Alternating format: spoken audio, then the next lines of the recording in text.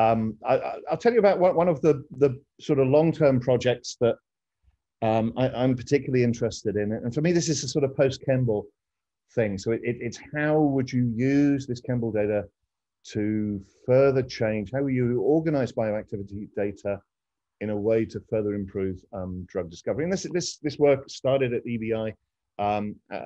Did some work primarily with Magda Zazvina at Benevolent AI, and then came here to the MDC and continuing it. And so it's a long-term thing. And for a little bit of context, I guess, you know, I was really interested. One of my favorite books actually is a book by Walter Sneeder, Drug Prototypes and Their Exploitation. And it's a really good history of both drugs, how they were discovered, but also how we discovered them, what techniques we used.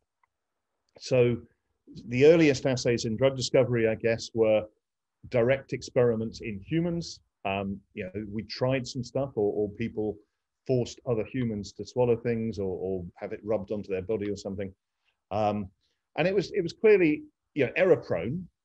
Probably a lot of people suffered from the sort of experiments that they did, but occasionally we came across some useful medicines, things like aspirin, quinine, arguably artemisinin, and so forth.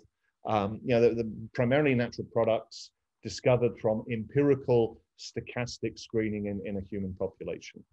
And it took a long time, an awful long time, to make things a little bit more rational, to switch into animal models of disease as your primary screening platform. And there's companies today like Meteor Discovery that still do this. They do repurposing studies and screening studies directly in mouse models of disease. One of the issues, I guess, is that they're faster and safer and cheaper, but they're less predictive. There's a sort of fidelity gap that emerges as you move away from the experiment in humans. You can probably see where this is going from the slide. A little bit later, arguably in the early parts of the 20th century, scientists started to realize that isolated tissues and organs and blood and so forth were useful for drug discovery as well. So ex vivo assays, higher throughput, cheaper, gave mechanistic insights, but less predictive. But of course, the actives in a tissue-based assay needed to be tested in animal models and then move on to human clinical trials. Cell lines came along, a transformative technology. We've all heard about HeLa and HEC and CACO and so forth. Less predictive, higher throughput and cheaper. And then, you know, the expression, I can't remember the word, what hits the fan, but something hit the fan in the 1970s and 80s, and that was really recombinant DNA technology and compound collections and so forth. And this gave us the ability to screen essentially at a biochemical assay at very large scale, but higher throughput, which is great, but again, lower fidelity. So I guess now most drug discovery programs have a sort of a series of assays between your primary HTS screen and a human clinical trial. And if you can't map a credible path for how you're going to score an assay compounds as you go from essentially a gene product through to a treatment for a human disease, you're probably up to no good in drug discovery.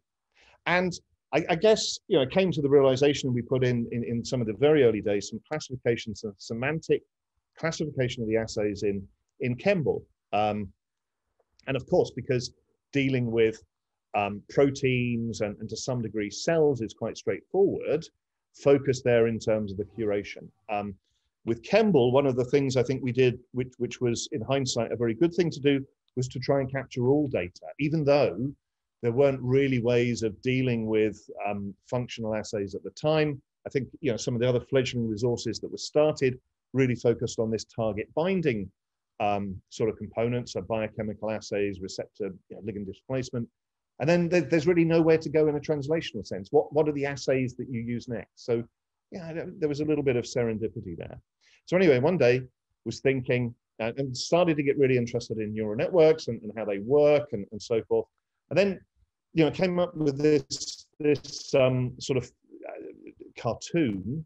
I was going to say formalism, but cartoon's a better word, of, you know, a network, a directed graph of assays spanning this biochemical or the natural order of biological organization. And this mirrors, in I think, quite a nice way, the progression of a compound or the potential progression of a compound across this sort of net of assays. Of course, real drug discovery is a particular path or set of paths through this assay cascade. So almost every drug discovery program, you can think about taking an assay and then joining it up to a cell-based assay or a tissue-based, an animal model, and then onto a clinical trial. The drugs that have been discovered have almost by definition not miraculously been delivered as a human drug product, but they will have been tested in animal models or ex vivo models or whatever. So we can start to sort of build backwards these connection paths as well. So Chembl is a pretty good basis for starting to build some of the elements of this connected or this directed bioassay graph. For me, one of the beautiful things about this was the potential of having in silico techniques that could augment or impute. If you've got a whole bunch of kinase data, you can now take the sequence of another kinase and have a pretty good guess of what the inhibition profile would be. So imputing novel bioassay nodes here, I think, is pretty interesting. And one of the sort of things I'd like to try is impute for every gene product of a human gene, for every human gene product, a believable or an agonist or inhibitor type assay, and try and ground it in this network. So it's a little bit abstract. This is a real example. So COX-2, you've got a compound you test in a biochemical assay, you establish its IC50. On the basis of that IC50 value, you make a decision, you push it forward to LPS stimulated THP1 cells, for example, and then stimulated whole blood, and then a treated rat that induces an inflammatory response, and then you modify that. And then you can potentially, if all of these are active and safe and so forth, you can put it into a human clinical trial, in this case for the pain from gout. To be clear, of course, there's another, this is entirely to do with the efficacy of a compound. I guess there's another network, which is to do with safety pharmacology. The nice thing about safety pharmacology is that it's pretty static, or the type of experiments you do are pretty static for small molecules, and that you have a different network or screening cascade for RNA interference RNA drugs and so forth. But to be clear, there's an efficacy bioassay network, and there's a sort of an ADMET bioassay network as well. So a drug discovery program is just one path through these cells. We probably all know cases where you've got a compound that's active in an animal model, you put it through to human clinical trials, and it turns out that the drug is useful for something else. The way that is often validated is going back to an animal model. And I'm starting to build a sort of review of the literature where I guess the majority of the described examples of drug repositioning have really been futzing about with some of the connections on this right-hand side of the graph, of this directed bioassay graph. So experimental medicine, drug repurposing and things, has primarily happened here. There's been few examples where people have regrounded a drug and then gone through, traced another path to get to that same disease. So just to give you an idea of the sort of flavors of the sort of algorithms or approaches that we see as possible from this. One of the other things, of course, is that you see convergent graphs. So multiple targets give rise to a cure for the same disease. But one of the things they do is I guess they capture the sort of concept of mechanism, this sort of seductive siren on the shores of data mining and knowledge graphs and so forth in quite a rigorous way, where you see these nodes that are distinct but then converge. What you have is a mechanistic bifurcation at that point. So over the years, probably 7-8 years now, built components to do most of this. Finding assays is quite straightforward. Text mining across papers, patents, vendor catalogs. indexing of assays, built some specialist dictionaries, covering things like techniques, equipment, genes, endpoints, you know, the classic, you know, drug target disease or phenotype as well. Classification of assays is really straightforward. Arguably, I guess there's an intermediate level of organization, but relatively little published data at the current time around organoids. So intermediates or maybe even replacements between, you know, a simple cell-based, a homogeneous cell-based assay and a clinical trial or you know, animal model for efficacy. Similarity of assays, you know, techniques like Word2Vec, Doc2Vec, whatever, are pretty good at finding similarities between blobs of text. The chaining of the assay, so building, you know, essentially going from an undirected graph to a directed graph, again, is quite straightforward using some very simple heuristics. And also one of the other things which for me is really interesting is thinking about what are the sort of decision points that chemists take at one level of the network that make them progress to the next one. And another thing, I should have said it when I was introducing stuff at the beginning, is that the costs of the assays, as you go through from the left-hand side, the biochemical assays, to the right-hand side, grow by many orders of magnitude. You start off with something that's like 10 pence, 10 euros, 10 cents, whatever, on the left-hand side for a biochemical assay. Probably, you know, for an animal study, 10,000 to 100,000 currency units. And then for a clinical trial, 10 to 100 million currency units for a sort of single bioassay data point there as well. So you've got this horrendous sort of cost increase, and that really applies a lot of discipline in the sort of experiments you can afford to fund, even for the deepest pocketed companies. So the Kemble database, you know, is just an old slide, but really makes the point that it links compounds through to bioassays.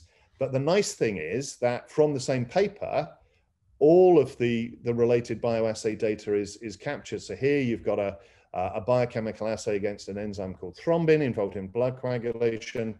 And here you've got an in vivo assay. So essentially the clotting time of blood, or the change in the clotting time of blood.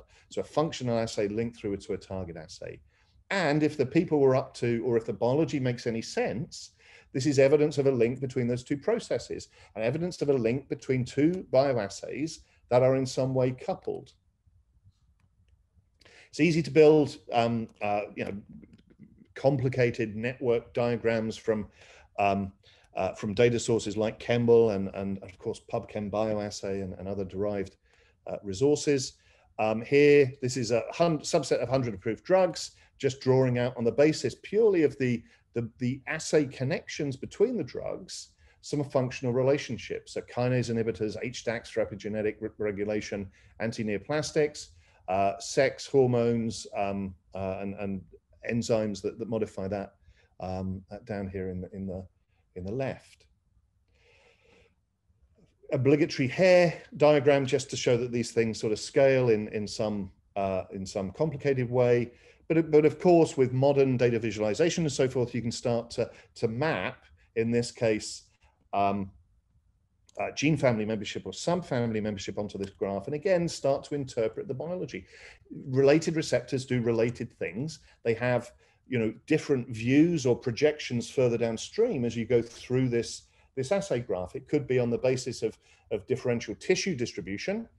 So they've got different effects in different tissues, but effectively you have a bifurcation there driven by some of the organizing principles of you know, the genome and how it's expressed and works in the body.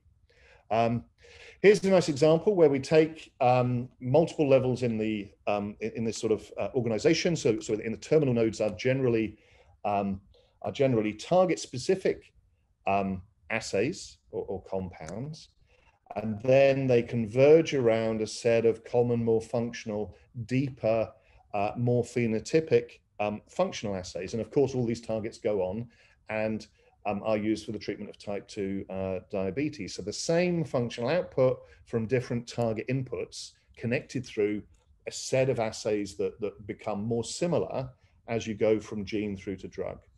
Learning decision thresholds is remarkably simple. You just look at the distribution of the precursor assay set to the corresponding projection of that precursor assay set for the compounds that were selected for a downstream assay. And you can start to impute or infer some of the decision thresholds that how good does a compound need to be active in a downstream assay. Some of the other stuff that emerges from this is that compounds generally become weaker, and the sort of dose response curve goes from from the classic logit function hill slope of 1 in around the IC50 to something softer and more finessed as you move towards more complicated emergent phenotypic assays. One of the ways we plan to use this data, once we've assembled it in scale and so forth, is to think about a sort of Bayesian network approach. Again, what are the features of the triggers at each of these nodes that come together to progress a compound towards being a drug? And I guess hopefully buried in this organized directed graph will be pretty general clues to do with cell penetration, the activity cliff or the difference between a isolated biochemical assay and a cell-based assay, first pass metabolism in vivo and exposure effects as you go from a sort of an ex vivo through to an animal model study as well. So again, I think the data is quite well structured in order to allow us to generate or ask some pretty deep questions about what are the properties of compounds. So Magda and myself published a paper a few years ago around analyzing a set of in vivo assays. This is a typical, very brief description of bioassays in Kemble, but a fairly typical one. Within there, buried are a whole bunch of clues that an expert can sort of think about and integrate and analyze that provide prompts for data mining and so forth. So we've built a dictionary of NER terms, NLP methods and so forth. Did parts of speech on this as well, allowed us to compare essentially bioassays expressed in slightly different ways. But what this led to was, this is unpublished work, what this led to was a PCA of a principal components map of all in vivo assays. So if you were going to take all in vivo assays that were contained in Kemble and cluster them, what would the map look like? So this is unsupervised, unlabeled, purely based on the semantic similarity of the assay descriptions. And we didn't code any, there was no knowledge, it didn't know anything about hypertension or whatever. It's just literally the sentence similarities. So a new assay comes along, a new assay description in Kemble or in principle from a text source, a paper, and you can project it. You can see where it projects in this space. So the greenness of the cell is to do with, I guess, the frequency of occurrence in Kemble, and you can start to see tantalizingly in this sort of brain sort of shaped sort of cluster that there is some richer areas of bioassay space. So the interesting thing comes when you start to label some of these. Well, you take the drugs that are tested in those assays, and then you just annotate them back on this this PCA plot, and you start to do some pretty interesting things. So at the top here, N03 is just the ATC, so the classification scheme for drugs, or a classification scheme for drugs for anti-epileptics. Anti-inflammatories are here on the right-hand side of the diagram. Anti-neoplastics generally on the left-hand side. Anti-diabetics in the bottom corner. Antihypertensives really a sort of odd set with respect to the majority of in vivo assays and pharmacology. And then a disease or a biological process that's a lot more difficult to describe. Analgesia has got a far more diffuse scattering across this in vivo assay space. So hopefully a demonstration that there is some complex latent space type information in the textual description of bioassays, and there is some similarity metric that allows you to start to cluster and organize how these assays, how these columns of bioassays at these various levels of biological or biomolecular organization actually should be configured. So of course, one of the better sources of bioassay data is from patents. For example, just a description of the assays here, pretty easy to pull out these from full text structured patent data. Group had a fair bit of experience through text mining for Shaw Kemble and so forth in this, NER, NLP and so forth. But these are the real nuggets, the blobs of information that we want to gather and organize. Papers are pretty good as well. So this is a paper, a fairly recent paper, I think, where I guess people are trying to develop new drugs for the treatment of motor neuron disease. There's mention of cellular assays of CK1 delta inhibitors, effect on flies, and so forth. Because my computer interest, I always read that as a typo on files, which just caught me then, but it is flies. And here there's another assay, I guess, blood-brain barrier penetration, but that's to do with the ADMET, that's to do with the transport, the sort of target engagement aspects, which, although important, aren't really key to understanding this path between a gene and a clinical trial. The real text, though, is in the back. These are the sort of chunks of text that you want to gather. So here you've got a CK1 assay, so an enzyme inhibition assay. You've got a cell culture assay here, or a number of cell culture assays. This is a little nub off the side of a biochemical assay. I guess you can inhibit an enzyme in many different ways. This is just discovering whether it's competitive, non-competitive, and so forth. So a bit of a sort of dead end on, it's not really important for, getting a drug from the gene through to the clinic. But, again, you can place it on this network as a little sort of side stub, maybe. And then here you've got an in vivo assay. So this is the functional effect, and the tested in animal. Do the flies live longer? Well, do transgenic flies live longer when given the compound? So a connection between CK1 delta inhibition, HEC293 associated TDP43 phosphorylation, and then a Drosophila model where TDP43 is engineered into Drosophila. It's not a natural protein, but you look for its effect on the lifespan of flies. So take this on to the sort of AssayNet formalism. You've got a chunk of text at this level, a chunk of text at this level, TDP phosphorylation HEC293 cells, and then an in vivo assay. And at the moment, we're reducing this to practice by doing large-scale text mining in a couple of specific areas of biology where we plan to enumerate this sort of directed assay graph between genes and clinical trials. I like to claim all of this work is myself, but that would be a shameless lie. And loads of people have contributed to the thoughts and the data and the analysis and so forth. Just really highlight Magda, who did a lot of the in vivo work and some of the formalism around the graphs, the connections, and so forth. But here's a subset of the current group at Medicines Discovery Catapult.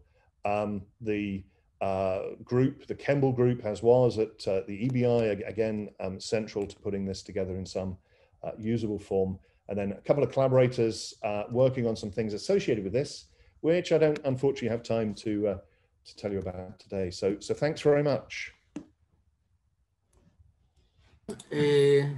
Let's see, is there any question for John today?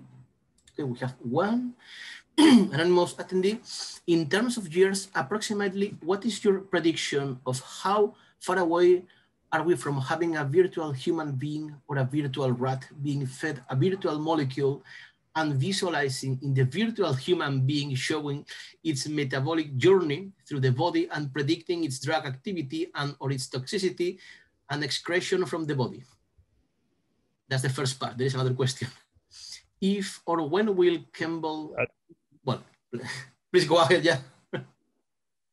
Okay, no, not in my lifetime for the first question, but I am very old and ill. For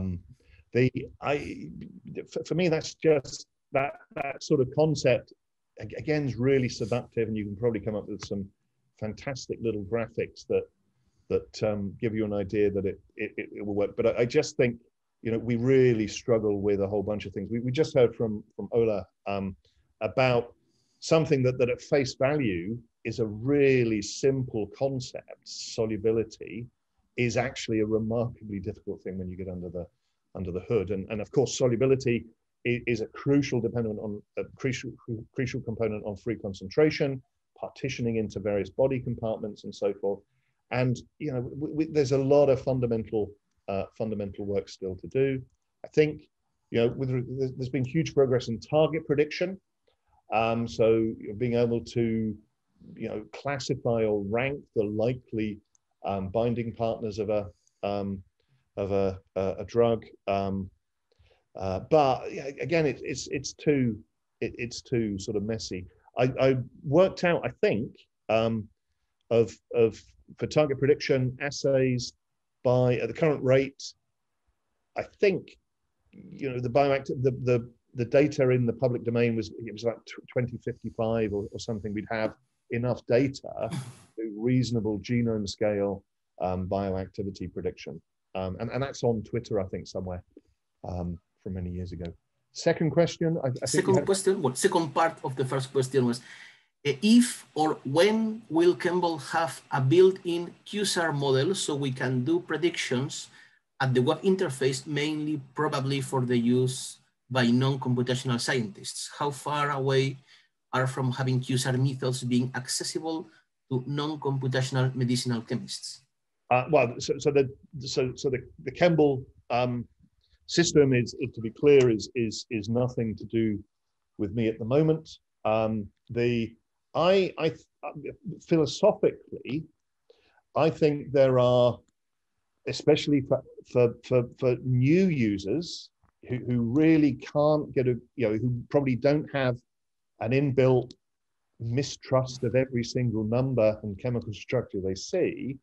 I think it's not good design to have predicted and real data in the same interface. Yeah, you'll need that at some point, but I think this, having said that, of course, Campbell's got things like log D, predicted log P, and so forth.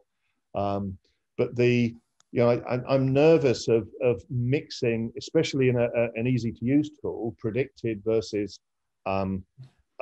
actual experimental data points. I think there's already a large number of tools that you can buy that do this, essentially workbenches and multi-parameter prediction sort of approaches.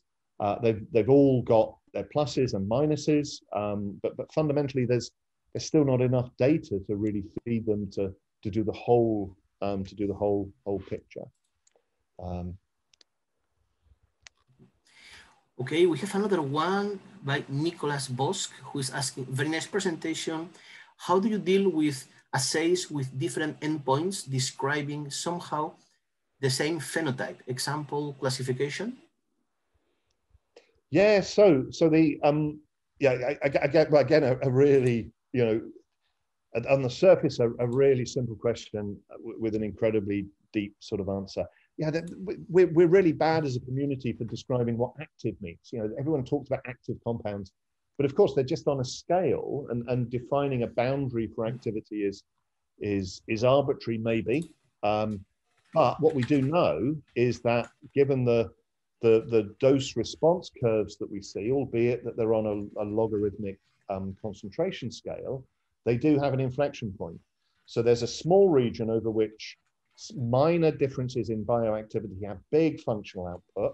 And then there's, if you've got a potent compound, if it's tenfold less potent or tenfold more potent, it makes no real functional difference to its effect. And same for inactive compounds. So you've got this, I think the activity, or the interesting thing is trying to look at these these inflection points in the concentration effect part of the curve.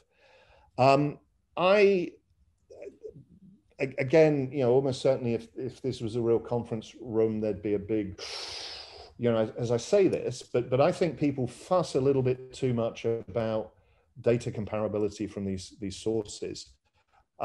If you've got a method that needs, you know, 6 significant digits on your data to be useful in some way, it probably is never going to be fit for the real world. Data's noisy, and you need robust methods.